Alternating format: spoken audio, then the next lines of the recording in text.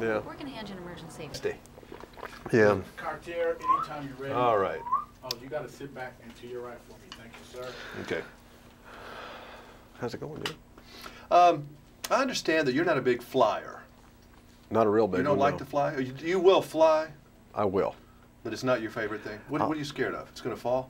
Yeah. Flying, I'm fine with. It's falling, I'm not fond of. Driving in Arkansas is much worse than driving. I mean, than driving around Arkansas. I mean, Hey, wait a minute, Mr. Nashville. Are you dissing my homeland? Hey, we've got the worst drivers in the world in Nashville, Tennessee. I drove in Manhattan the other day, and it wasn't as bad as driving any time in Nashville. Oh, I don't know. Little Rock can get pretty Little Rock's strange. pretty dicey too. It can get that way, yeah. In this chair, not that many years ago, sat a guy who is now governor of Minnesota. Could I be talking to you today, and you could be Billy Bob Thornton, governor of Arkansas in a few years? Would you run? Ha ha. No. I would never. You afraid Ken Starr might investigate you? Yes. No. And all that stuff that would come out would be bad, wouldn't it? Oh, nah. I've got good stuff. Oh, but good. no, actually, I wouldn't. I would never be interested in politics. I would be horrible at it. First of all, I'm not very smart.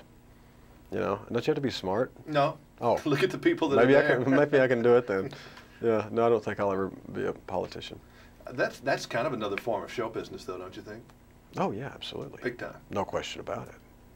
Probably more scandalous than show business. You know, this character you play, as you see him over there over your shoulder, we can get him a date. He needs contacts. He needs to get a haircut. Yes, he does. And he needs something done with his teeth. I think we'd start with the teeth. I think get the teeth taken care of. You know, the haircut's easy. Yeah. They're a little yeller. Aren't they? Did you create this guy? I mean, or did they do that for you, or is this a Billy Bob Thornton creation?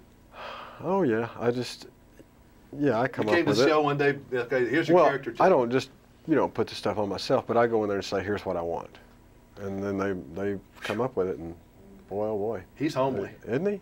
He's a bit homely. But isn't he sweet? He is sweet. You feel sorry for him. Yeah. And he's a very humble guy, much like yourself. Oh, thank you.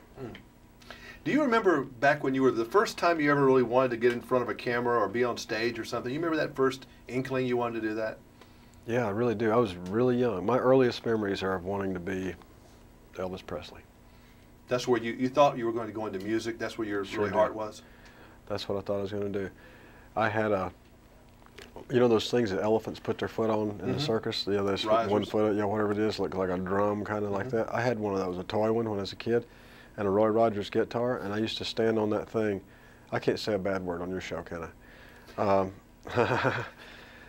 Do you bleep things? Yes, I will. Excellent.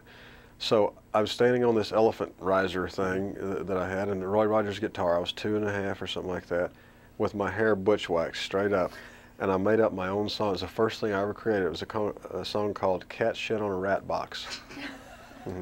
I don't know where that line came from. Did you copyright that? Did you try to publish it later? Never did. Well, it's a good song. It could be played now. That's right. It was a little premature probably in the 50s to do that. What was interesting to you about it? Was it the fact that people were yelling at him and they thought he was cool, or the thought that you could look cool and look at me, or what was it that you wanted to do?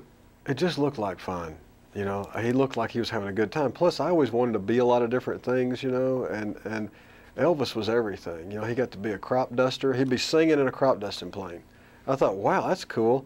You know, there's a girl riding down the road in a convertible car waving at him, and he's in a crop duster singing to her. Shit, why wouldn't you want to do that? I totally agree. It's a great life. You know, land the plane, go off with her, and then you become like a helicopter pilot because her daddy's rich or whatever. You know, it's great. I say, look, oh, baby, I work all day. And okay. That's right. All right, we're going now. Bye.